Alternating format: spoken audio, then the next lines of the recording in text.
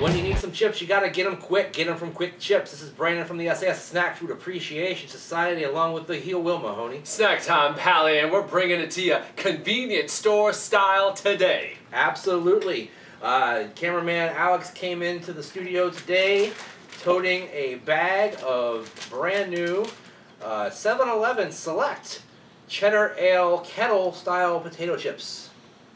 Now, one thing I've noticed that there's another flavor of these that they've put out called maple bacon, and so did the Kettle company. You know, yes. the ones that are real fancy, and you can find them in the organic aisle usually. They actually have the same two flavors. So what I'm wondering is, are they making them for 7-Eleven?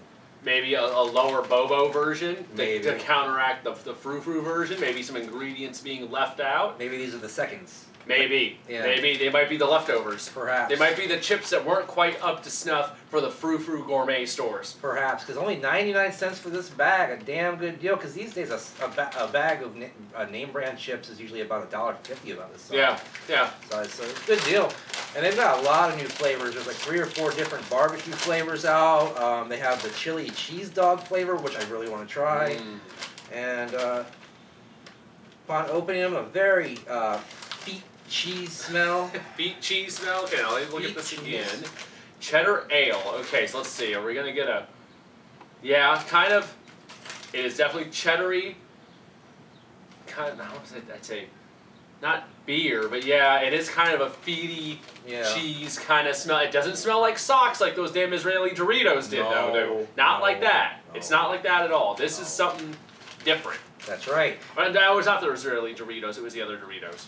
My correction, the mystery Doritos. Oh, the mystery ones. That's right. The mystery ones Especially smell like the socks. chocolate ones. They were gross. Yeah. It was the blue bag. They were nasty. Yes. Anyway, so I wonder if they're trying to go for like a beer cheese type thing. You know that liquid cheese that's called, or it's not really liquid. It's kind of a soft spreadable cheese called beer cheese. Yeah. I think maybe that might be what they're Pub trying to go cheese. with. Yeah. I could see that being exactly what they're trying to go for. Whether that's the case or not, I guess we're about to find out. So Let's do it. we're pop it and find out.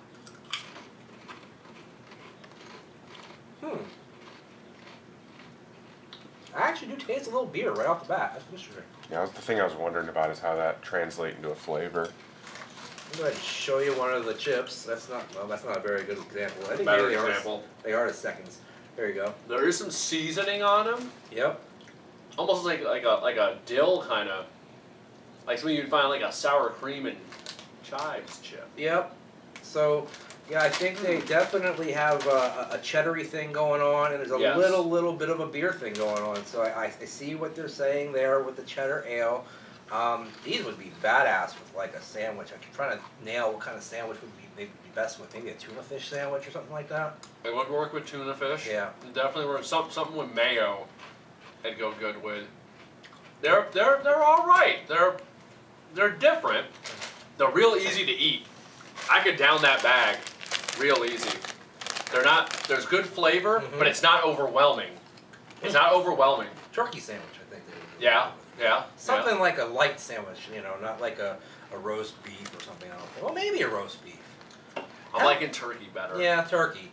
I think so too. But they're real good. Actually, they're not over salty, which I actually think is a good thing, because sometimes these kind of chips can get real salty and make you real thirsty real fast. I think I'm going to go ahead and give these a solid 3/4 thumbs up.